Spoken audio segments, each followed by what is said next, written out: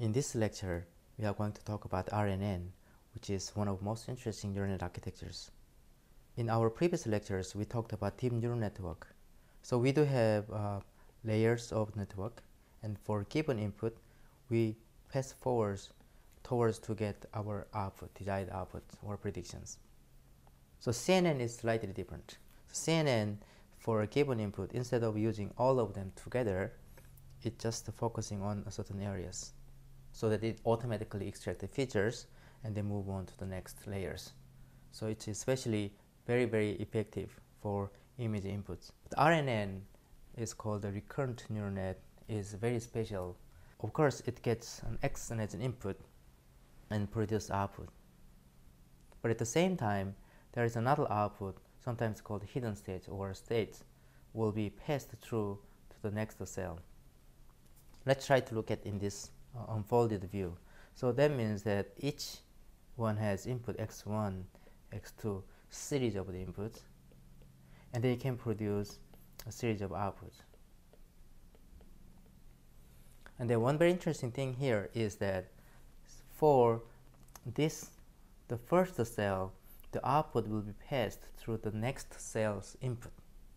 In this cell, then the input of this network is previous status and this input, and it will produce the output. And for any given cell, for example, we are looking at this cell, then the input here is of course some sort of X input here, but also we get some previous hidden states as an input and then can produce output. Because of this, we can sort of memorize all previous status. We can use this one to produce the next output. Why this is useful? So because a lot of data, what we have is the series of data or time series. So anything that we have a time series, like predicting the stock prices, that can be very useful for this RNN, or RNN is very useful for that kind of data. Or language modeling. So if you think about the languages, then we have to understand what I said in the previously, so that understand exactly what I'm saying. So if you just understand the current text or current pronunciation itself, it doesn't mean much. So RNN is very useful for language modeling. And then similarly, anything like dealing with the text sentiment analysis, or name entity recognition, or translation, or speech recognition, and so on. So we can just combine RNN for different ways. So we can have many different models. So for example, here we can just feed one input, and then this RNN can produce multiple outputs. For example, we provide one image here, and then we ask this network to captioning this image. So each output here is words, so that we can understand what is this image. And then also we can make our RNN to many to one model. So here we can probably feed a lot of words, like a sentence, and then can predict a sentiment of the sentence. So it's gonna be one output, it's a sad or happy or not happy, and so on. Also, we can compose this RNN for many to many output. So often this one is used as a translation, like we provide one sequence Korean language and then can translate another sequence to English, for example. So it's a very common types of RNN models. So we have many topics to cover for RNN.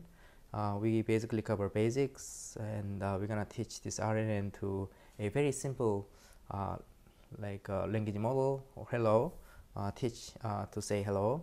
Then also we are going to use RNN for the classification, and then we're gonna do more language modeling, and then eventually we're gonna do sequence to sequence. So we're gonna do one by one in our lectures. Before we just using this RNN, let's try to look at inside a little bit. So usually we use this diagram to express RNN. It's from this very famous blog. And then the inside is extremely simple. So basically we get one X input, and then eventually we produce output.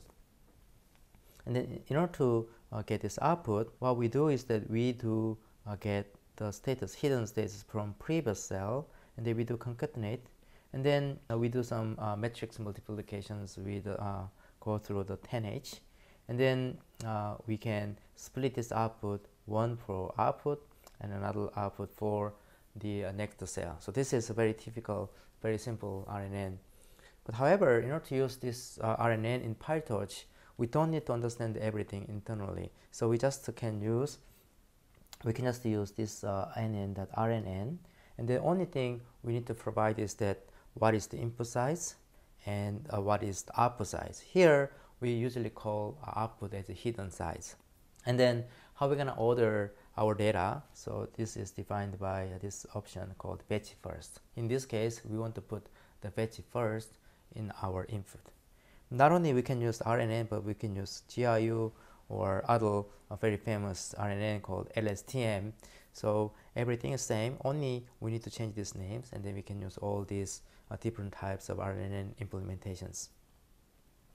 So for example, let's try to use this RNN, and then input size is here is 4, and output size or hidden size is 2, which means that in each input we have the vector size 4, and then the output will be 2 values, vector size 2.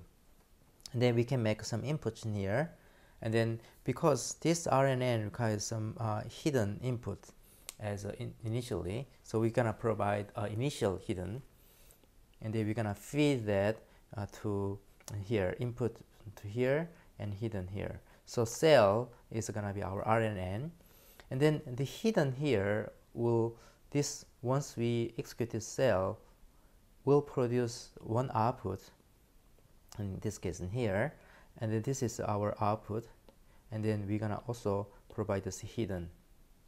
So this hidden is gonna be used for the next cell, so that this hidden is going to be used as once we call one more here, for example, then we have another input, and then hidden is going to be used here. So this is a typical idea that we are using RNN, so that this hidden will be used, so passed along to the next cells. Now for a real example, we want to feed real letters like H, E, L, L, O to RNN. So we need to feed these letters as an input. But how are we going to feed that? So one of the very simple ways to handle this each letter is we turn this one to a one hot. So the first idea is that we're going to collect all of them, and then we give them some ID, right? This one is 0, this one is 1, this one is 2, and this is same, so unique ID, and this is 3. And then we turn each one as one hot. For example, here H is 0, right? So this is 0, 1 hot, so it means that 1, 0, 0, 0. E is going to be 1, so it's going to be 0, 1, 0, 0. So we can just define each letter as this sort of the one hot, and then we are using them. So instead of feeding just some value here, we feed this one hot as an input. So in this case, our dimension input is 4, which means that we're gonna feed 4 values in one vector, and then we're gonna feed them. So this is how we're gonna do. And then we expect that the output from this cell is 2, because we defined our hidden size, output size as 2. So what we're gonna do is that we get 2 values from this cell. So that's a basic concept or basic way to using these RNN cells. So let's look at the code here. So first of all, we're gonna make a cell using this RNN. So we just need to define what is the input size, what is the output size. And then we're gonna make this input. So here we define our H as this one hot vector. So we just feed this H, this is a variable H, and then we wrap with some vectors, so that what we want to do is that we want to make rank with 1, 1, 4. So the most important thing is here. So the input size is 4. So this H has 4 vectors. It's one hot. So we made this input, and then we're gonna provide hidden. So initially we need to provide this hidden input. So this is we're gonna follow in this this way. So the hidden size is the number of layers and number of directions, and the patch size, and then hidden size. This is output size. So in our case, we're going to use only one layer and one direction, so it's gonna be 1. Also in this example, we are going to use only one patch is 1, so it's gonna be only one patch. And the hidden size, this is output size, is 2. So we make this one, because it's initial, we just make it as a random value, and then we just feed them. So we're gonna call now this cell for this input. We created one, and then this initial hidden. Then we feed that, and then it will create output, and then hidden. So hidden, if you're gonna call this cell again, we're gonna use this hidden value so that it will be connected to the next cells. So as we expect, we print out this data. We get just 2 value, which has the hidden size 2, right? So that's why we get the 2 values vectors. And then what we want to do is that this is very easy to understand. This is exactly show us how this RNN cell works. But often we don't want to feed one character by one character. This is too slow and not very efficient. So what we want to do is that we want to feed multiple letters at the same time. So this one in RNN we call the sequence. So previously our sequence size was 1, but now what we want to do is that instead of feeding only one letter, we're gonna feed HELLO, for example. So it's 5 letters. So in this case, we call sequence size is 5. Then how are we gonna feed this sequence size 5? So we don't have to change anything. Only thing we need to change is that our input shape. So previously it was just a 1, 1, 4 because our patch is 1, our sequence was 1. Only the size of the letter, the one hot vector was 4. But now what we want to do is that we want to change to here is the sequence. So we're gonna prepare our data sets, something like this, and then we just feed to our cell, and that's basically it. Let's look at the source code. We do have this RNN cell like previous, like input size is 4, hidden size is 2. So only different thing is here we just put a lot more data. So here not only one letter, we just put multiple letters, sequence 5 actually variables. So the shape of this is gonna be 1, 5, and 4. And then we are going to just create this hidden, which is the same as before, and then we pass through this cell, and then output we just print out, and then we expect that output is gonna be 1, the sequence size, and then 2 is the output size. So as we expected, we can just pass through the cell. So only different thing is that we just make different types of different shape of inputs, and this RNN can handle this beautifully. And lastly, we don't want to handle only one letters at a time or one words at a time. So we want to feed multiple words. For example, here we want to pass hello, LO, or LLEL. So we want to provide multiple. So in this case, we call this one as a batch. So once again, we don't have to change anything. Only thing we want to change is that the input shape. So previously it was 1, but now we make it 3, rank 3, right? Means we're gonna have 3 batches. So how are we gonna do this in the source code? So it's very similar to previous. So we're gonna make 3 batches like this, and then we're gonna feed them. And then just pay attention on this rank. So 3 is our batch, and then 5 is, this is our batch, and this is our sequence. This is one hot size. So we're gonna put this batch first. That's why we are going to use this option called the batch first, true. And then we are going to use this input. And then hidden, only different thing is that we're gonna use this batch as 3. So we're gonna change this one as 3 batches. And then we are going to call the cell exactly like before, and then what we are expecting is that exactly like this, 3 batch size, and then 5 the sequence size, and then this is our hidden output. So this is what we're gonna get. So now what we want to do is that now we understand how each cell, or how we're gonna pass through our data to the RNN cells. So what we want to do here is that we want to really train our model to do something meaningful.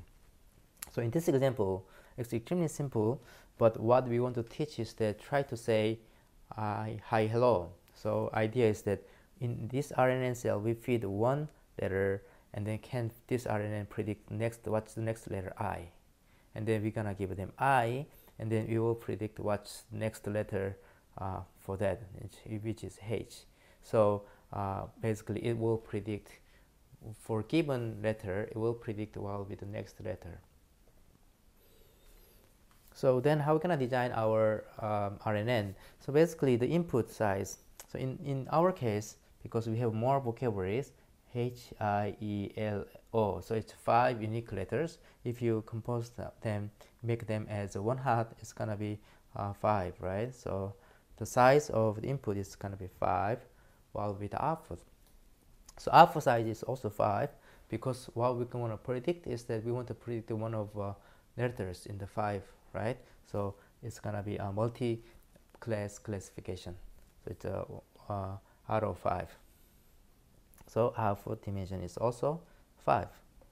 So this is our network. And then how are we gonna design our loss function? So we have to design our loss function so that we can do fake propagation, and then we train our network. So simply, if you have input dimension 5 and then output dimension 5, we will generate some outputs, right?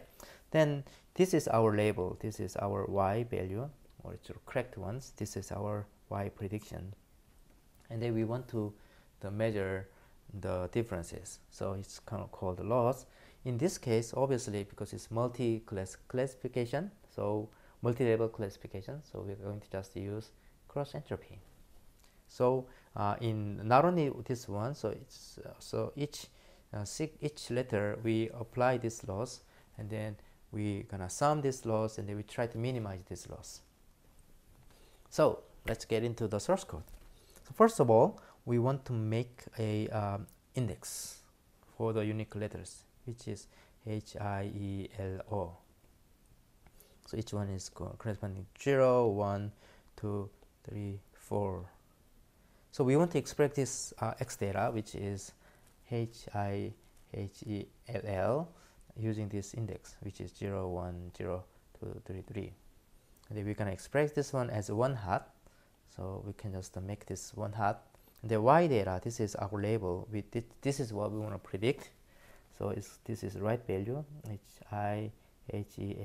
So for given H, it will predict I. For given I, it will predict H, and so on. So we express this one using this ID. So 0, 1 is I, and H is 0, and so on. And then using this variable, we just make this input, and then we also make these labels. For a better way to make this one-hot lookup is that we just make this sort of lookup table, and then we are using this Python expression. We go this X data. We define our X data, and then we get one X here, and then we look up this one-hot lookup table, and then we can compose this one-hot. This is a little bit more elegant way to get the one-hot vectors. And then of course the rest is the same. And then we need to define some parameters. The number of classes 5, and the input size is also 5. Hidden, which is output size, is 5. Batch, we're gonna do only 1, and then sequence length 1, number of layer 1. So it's kind of easier to define all the parameters in one place, and then we can change these parameters if it's necessary. Our model, we can just use PyTorch way. So we can make a class. Here let's look at this initialization function first. So only one thing we want to do is that we want to create this RNN for a given input size and hidden size and so on. So we just create one neural net RNN cell, and then in the forward, basically it gets an X and as an input. Also we get the hidden and second input, and then we're gonna just feed this one to here, right? So that's a basic idea. But before we do that, we make sure that our X is in this shape, like batch size, sequence length, and input size. Just to make sure that X is in the right shape, and then we're gonna pass this X to here. So hidden is given. And then output. So once we have outputs from RNN, we need to compute the loss. Right? So here we have to think about how we're gonna design what is the really size of rank of the output, what is the shape of the output. We have to design that. So just let's think about what we're gonna do is that we're gonna predict one of 5 values, right? So here output is gonna be, we don't know how many letters or how many sequences, but this is gonna be n. But eventually, what we want to predict is they predict 1 of 5. So the y output is gonna be this n by 5 matrix, right? So make sure, in order to make sure this output is in this, we are going to use this reshape commands like 5, which means that we want to make this one n, everything, and then the last vector size is 5. So that's how we're gonna sort of make this output in order to compute this loss efficiently. So this is how we're gonna make sure that this output is in this shape, and then using this output we can just compute the loss. And then loss, we are just going to use this cross entropy loss like previous lectures. So that's sort of the basic. Then what we want to do is that we want to feed this letter one by one the manner, so that we can get output, and then we can compute the loss and so on.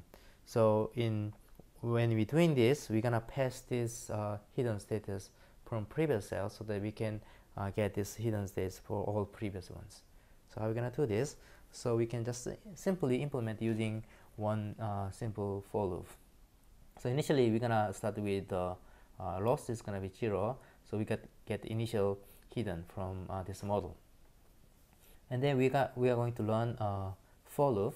From the inputs we can get 1 letter, and then labels we got to get 1 label, and then we gonna call model, which is forward, and then we pass this input and then this hidden, and they will generate the outputs and hidden, right? And then this output will be used with the label. We can use this one to compute the loss, and loss will be accumulated. And then this hidden in next loop, this hidden is gonna be used as input for the next cell, next model, so that it's gonna be used in here, right? So it's gonna be used for next hidden, next cell. And then eventually, once we compute this loss, we do backward, and then we can do train this model. So this is 1 by 1. So this is our entire one. And then in each iteration or each training, what we want to is that we can predict what actually the model predicts, right? This is output includes our prediction, so we can try to print out this output and see how our model works. As you can expect, when it starts from beginning, the loss function is a little bit high, and then our prediction is looks like random, but as time goes on, it can predict next letters correctly. So this is good, but one problem of this is that we don't want to really run loop for each letter. So can you just feed everything together like we just feed like previous ones? So it's easy. Basically, we can just create a model as before, but instead of feeding the 1 letters and going to loop, we can just feed the entire inputs, right? So this is exactly how we did in the previous example. So we don't have to change anything, only change this inputs, and then we feed the label, and then this can get the loss. So here we run this model with all inputs, and then also the initial hidden here, and then we can create outputs from this output, and then we are using these labels so you can get the loss. So it's exactly the same, but instead of going loop, we just feed entire input at once in here, and then we can just compute this loss function. Alright, so that's about it. And then for the exercise, what we can do is that, because we now know how to implement a multi softmax classifier, so we just try to implement this predicting next letter for given 1 letter. We want to predict next letter just using a softmax classifier. Can you do that? This is our exercise. So maybe you can try it, and you can figure out that why it doesn't really work very well. So one of the reasons is that each softmax, they don't really see the previous status, so it doesn't have any previous status. So for only given states, predicting next is a little bit difficult. And for the next exercise, what we can do is we can combine this our RNN and then the softmax classifier. So this is a very typical model. We are using RNN, but on top of this RNN, we're gonna add another fully connected layers. So this is very typical. And then if you try this one, it will train a little bit faster. And then you can think about why this is faster and more stable. In our example, we are just use the one hot encoding, which is kind of very simple. But I think there is another way, or sometimes it's a much better way, is that using embedding idea. So it's exactly the same as one hot, but one hot it's kind of prefixed, right? But embedding, so for example here we just provide some index, it will give us some numbers, but these numbers are often trainable numbers. So this trainable number can help to make our model better. So using this one is extremely simple. So we can just create embeddings for a given vocabulary size, and then what will be the output size, right? So we can just define that, and then we just feed this X input, and then it will create embeddings. So here, for example, here we can create embeddings. Here is our vocabulary size, what's embedding size. Using it is extremely simple, and then we can do this one as another example, another exercise using embeddings. You can implement exactly the same thing, RNN with a fully connected layer, but you can use this embedding rather than one hot encoding. Right. So lastly, we can probably look at a little bit internally how RNN really works. So we express the RNN something like this: X as input, we have another input, previous hidden states, and then using this we can create hidden and then eventually output, right? So we can express this one as some sort of equation here. So the idea, this vanilla RNN or simple RNN is very simple. So for given X, so we have a weight, U weight, and then for previous hidden states we have a W matrix, we just plus them, and then we have a bias, we added a bias value. So here these values are trainable values, and then from here this is A, and then our hidden will be just a 10H on this A, and then output will be used another variable, this is also trainable, this H, VH plus another sort of bias value here, C, and then this is our output. So this is basically our RNN, and then this Y output, once again we're gonna just put the softmax on this output.